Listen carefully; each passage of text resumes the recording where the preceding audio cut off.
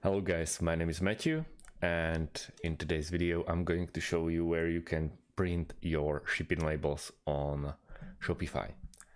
First things first, we need to log in into our account as an admin, into our Shopify account, and then we want to go to the bottom left part, into the settings.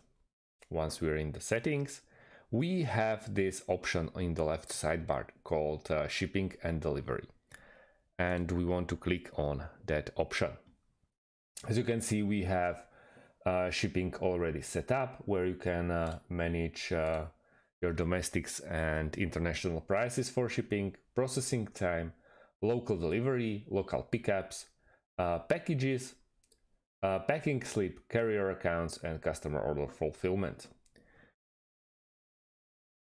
The thing that we are looking for is in carrier accounts. At the moment, I have a trial version only, but if you want to manage your shipping labels, you will do it in here. So all you have to do is like upgrade the plan, and you are good to go. So let's go again, shipping and delivery. And yeah, we can learn more about the whole problem, but it's very easy to set up. Thank you guys for watching, and see you in the next one.